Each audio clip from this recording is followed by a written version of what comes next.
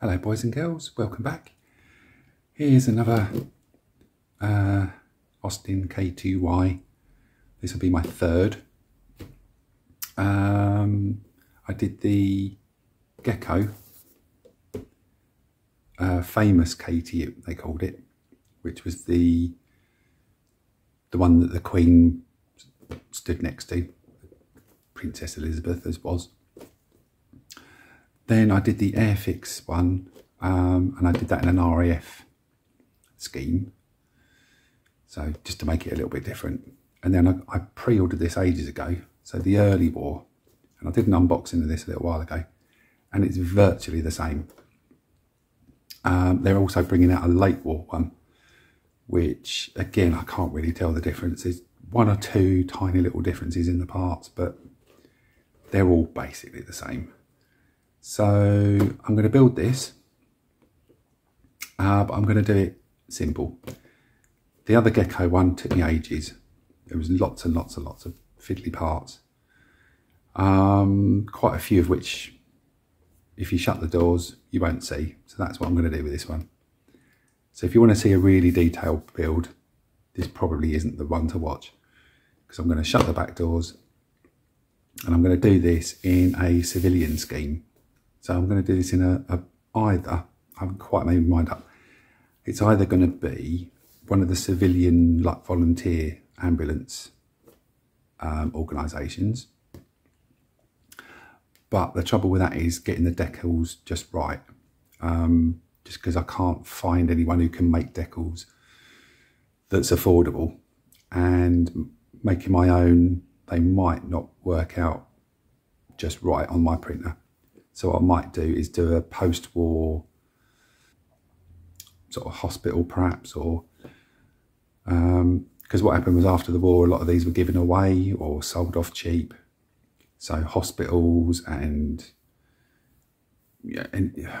coal mines perhaps would have got hold of them and used them for a while. So I'm just staying away from doing a military one, just because I like to do something a little bit different, rather than doing it how it says in the box. Let's do something unusual with it. So let's get cracking. I've got a few new bits and pieces to try out with this one. Trying out some different primer, just because I wasn't getting on with the one I had, so I've got some new types of primer to try. And I've got a photo etch bending tool, which again I've never tried. So let's get rid of all the crinkly plastic first. Okay, so I've got all the crinkly plastic bags out of the way, because I know they make a racket when I'm doing stuff.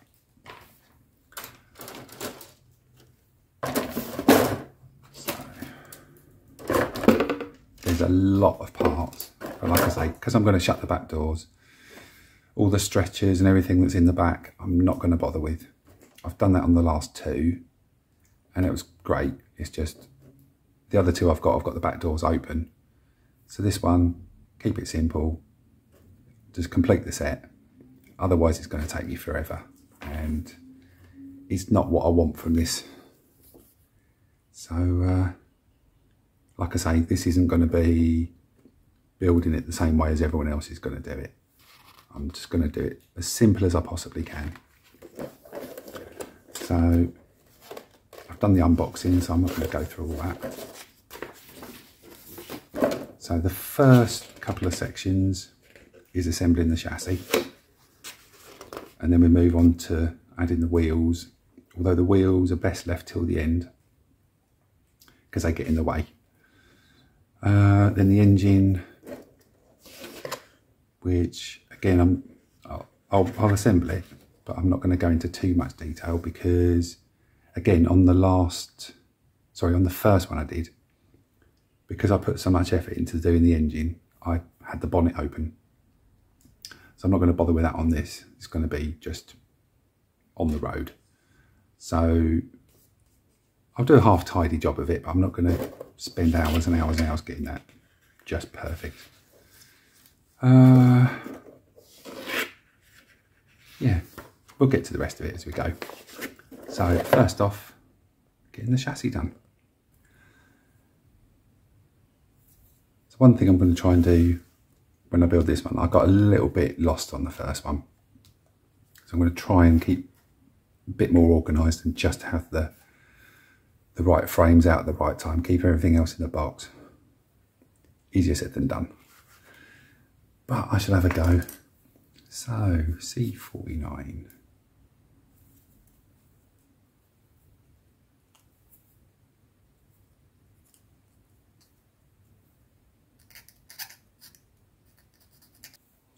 Okay, so I've just taken all the bits off and cleaned them all up. So, I seem to recall this was a bit fiddly because you've got to fit, this is hard to see, grey bits everywhere. So these two fit together, and then these are just straight off the frame. So I've just glued that one there together. You've got to fit all 5 of those parts, 1, 2, 3, yeah, between these two. Yeah, it was a bit fiddly, but I got there in the end. Yeah, so they're all cleaned up, ready to go. So I think how I did it in the end was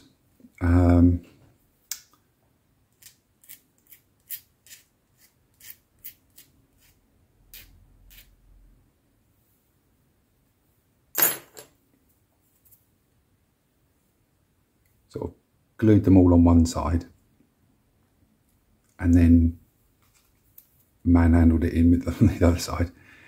Yeah, a bit cack-handed. Let's give it a go.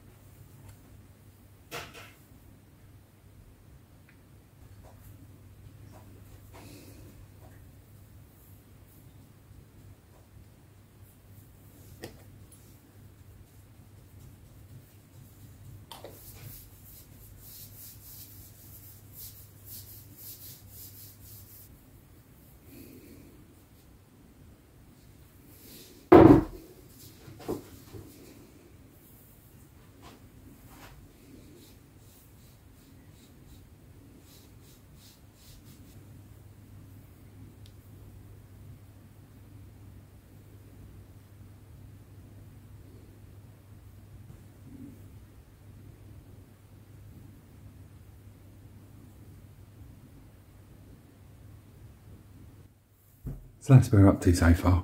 So it's sections 1, 2 and 3. So I've given it one coat of black primer, which I have to say came out really, really well. Really impressed with that. Just trying black primer because I used grey before, but the plastic's grey. So when you spray it, it's difficult to see that you've covered it all. And then as well, in this case, I was going to spray, the top coat is going to be a grey. So it's going to be tricky to see. So going for black, I can see the bits that I've covered. Simple as that, really. So this all went together rather nicely. I've put the axle on and a couple of little bits in there, parts of the suspension. And now I'm going to give it a coat of the grey, whichever one of my collection I decide to spray it. I'm going to go for a sort of lightish grey. This primer was recommended, so it's from Mr. Hobby. It's Mr. Finishing Surfacer 1500 black, and the chap who recommended it said mix it 50-50 with this stuff, Mr. Colour Leveling Thinner. So I thought, yeah, I'll give it a go. What I found is, out of the airbrush, it came, even on full pulling the trigger back so the most amount of paint came out very, very slowly, which made it really, really nice to spray, because you could just have it on full and it just very gently covered it. But if I was doing a bigger area, it would take forever. So I think I probably need to put a bit more thinner in it so that a bit more comes out. But the surface is lovely. Not keen on the smell of it, because I assumed it was acrylic, but it's not.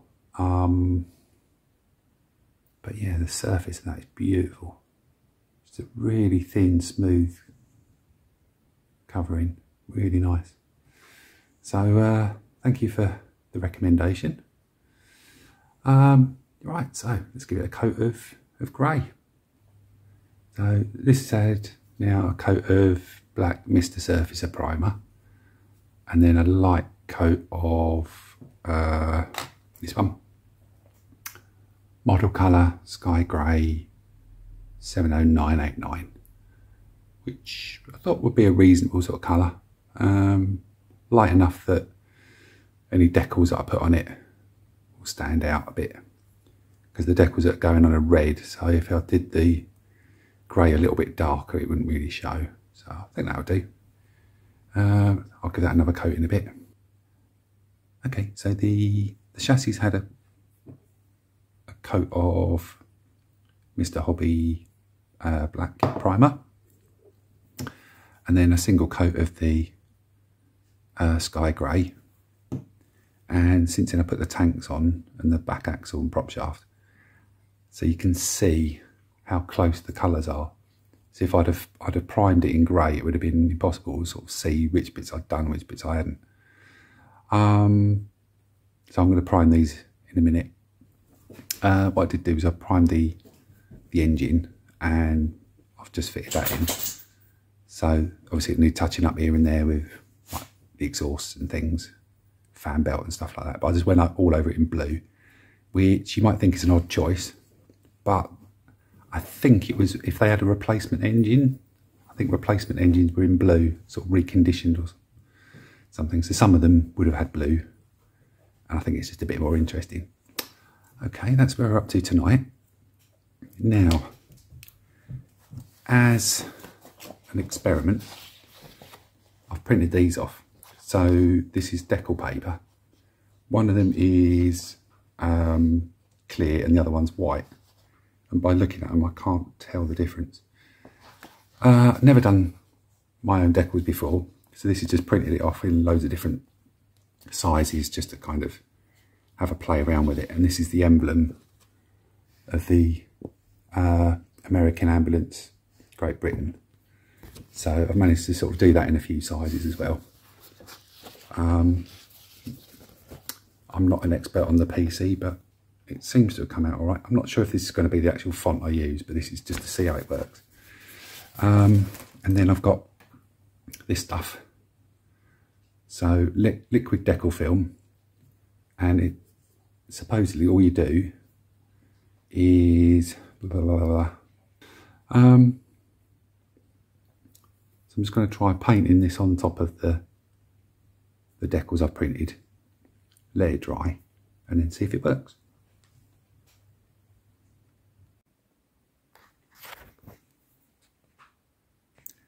So all I've been doing is making these small sub-assemblies, just ready to prime them all. A couple more bits to do, but it's easier, I find it easier to spray it all in one hit rather than bit by bit. So that's as far as I've got so far. I'm waiting for some more thinners to come so I can clean the airbrush out when I use it. I don't want to keep using the expensive thinners just to clean it with. So while I've been waiting, I've just been putting bits together ready for when it comes. So come on, Amazon, hurry up. So I'll just prime these, a few bits and bobs here. couple more bits over here.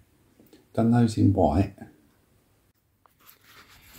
Okay, so it's been a couple of days. So progress since then. And it looks like everything's in primer, but this is actually the finished colour. It's a sky grey. So yeah, that's why I had to prime everything in black or white, because I'd never been able to tell the difference between that and the colour of the plastic and the usual grey primer.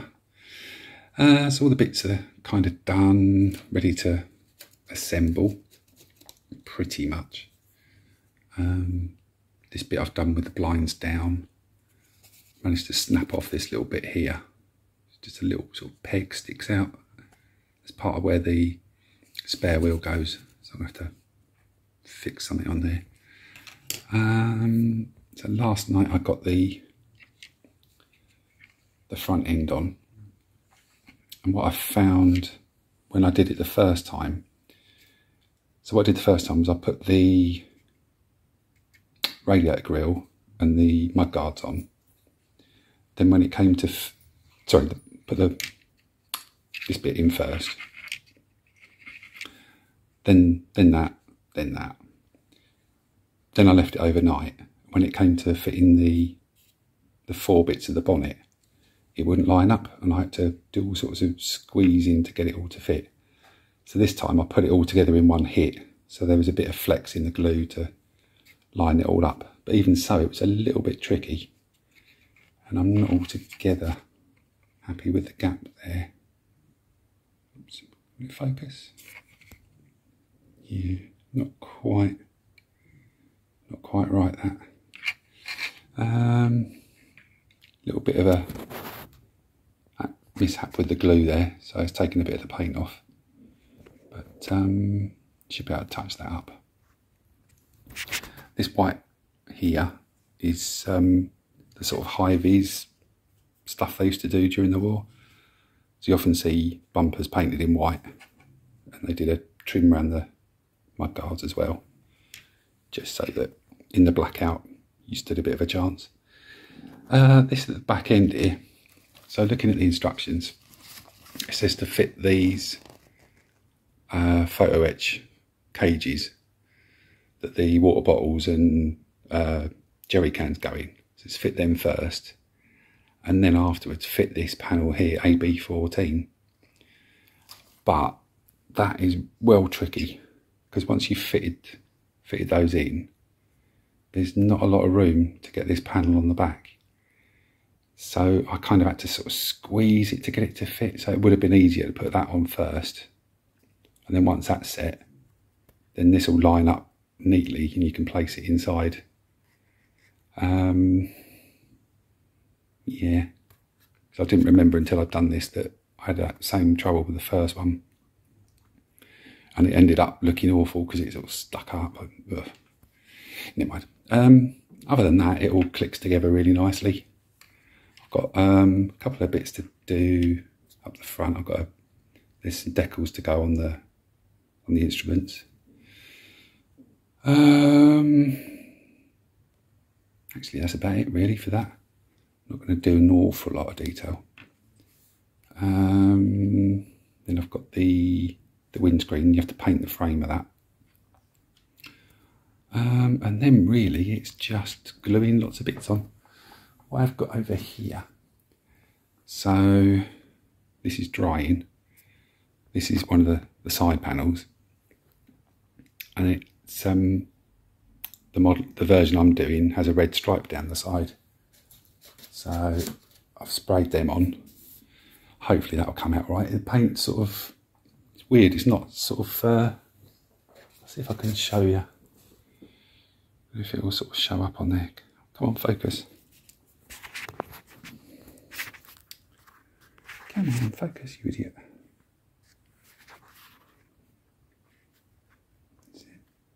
Yeah, you might just be able to make it out.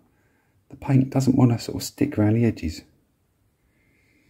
Don't know why.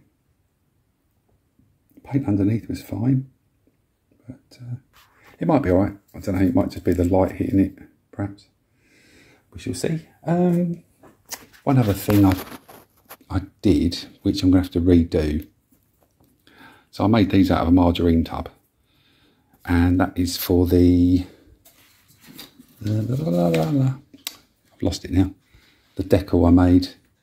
Here it is. Oh, come here. It's for that to fit on. But then I went back through my reference photos, and there was one I'd forgotten about when I looked at it. It was a view of the front end, and this is quite a bit too big. It should be about 2/3 the size of that. So I'm going to have to chop that down and make some smaller decals to fit on it. Not the end of the world. I think it'll look better a little bit smaller anyway. That's a bit chunky. Yeah, okay, so I'll crack on and yeah, see what happens next. Okay, bit of an update.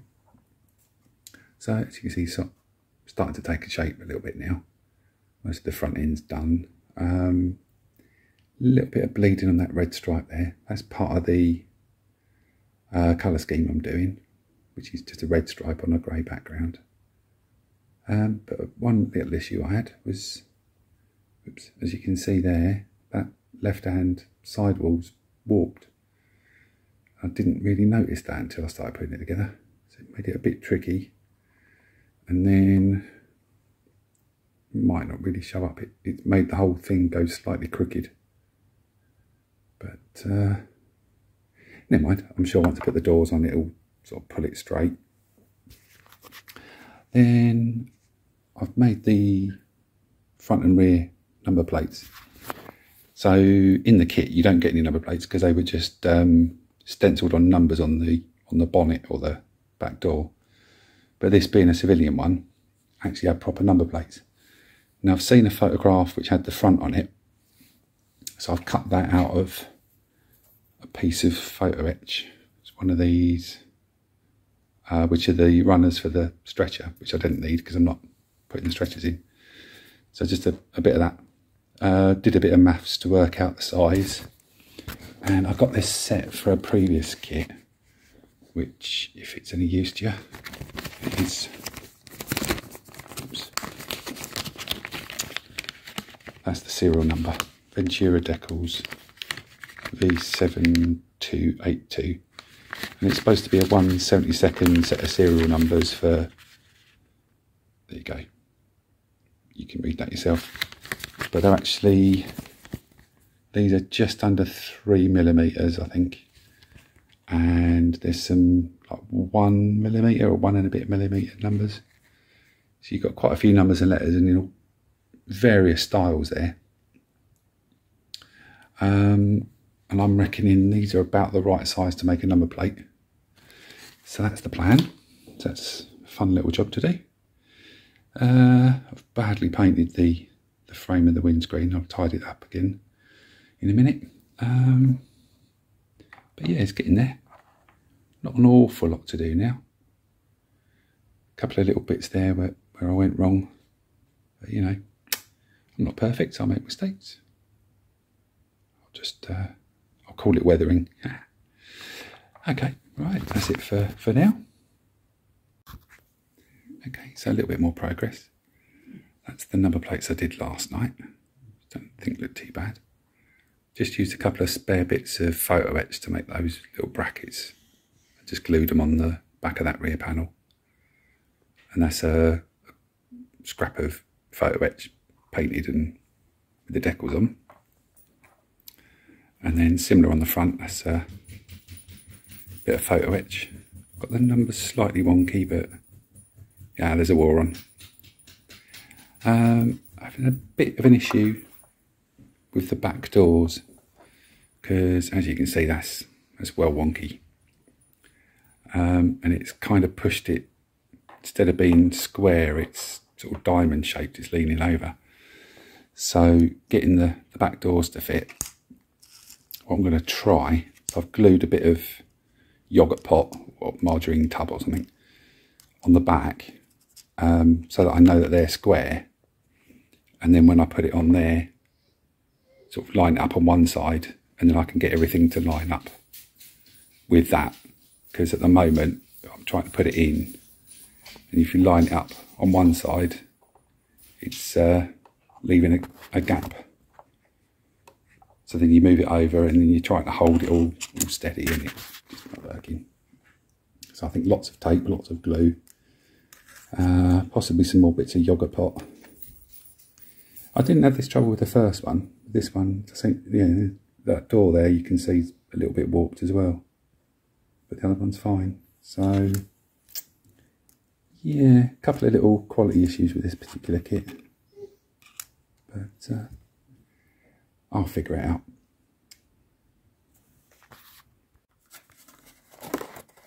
So I've got these two bits of plastic, just like this sort of stuff, thin see-through stuff.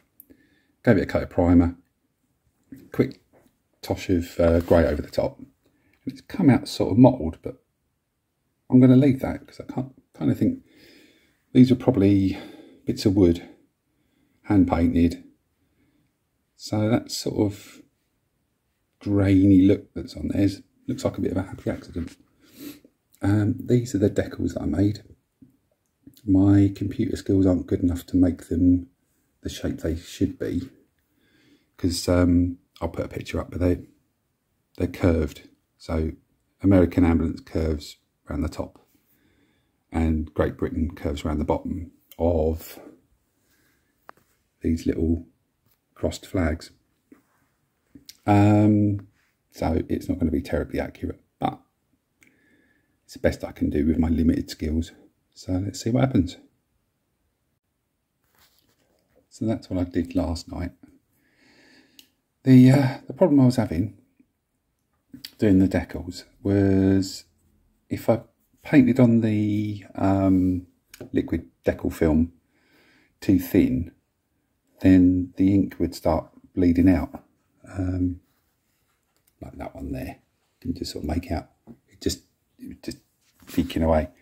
So you have to put it on a bit thicker, but then you can kind of see it's a bit thick. It's not too bad. I mean, it's bearable, but because it's a bit shiny, it kind of stands out a bit. But I'm hoping with a coat of matte over it, you'll be all right.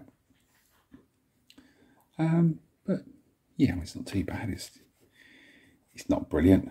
It's my first attempt, so the fact that you can read it is quite good. So just got to stick them on and give them a coat of varnish. Okay, I'm going to call it done. So yeah, a little bit of warpedness on there. You can see that panel. I just couldn't get it to line up. Just would not stick. Just yeah, didn't notice it until it was too late to do anything about it. Yeah, first attempt at decals, but you get the idea. And I'm learning. Oh, there's something stuck to it there. I'll wait until the varnish is properly dried and then I'll pick it off. So, yeah, it's not too shabby. It's all right. I've made what far worse. So, for some reason it's looking blue on the camera.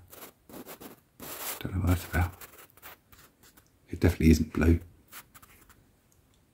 It's really weird. I don't know why that's coming up blue. Anyway,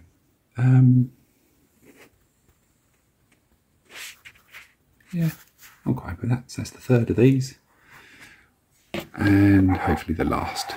Although I've pre-ordered the variant of this from Airfix, which is the open back version. So I'll be doing something similar when that comes out, but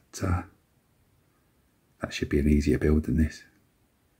So anyway, that'll do. Thanks for watching and see you next time. Bye.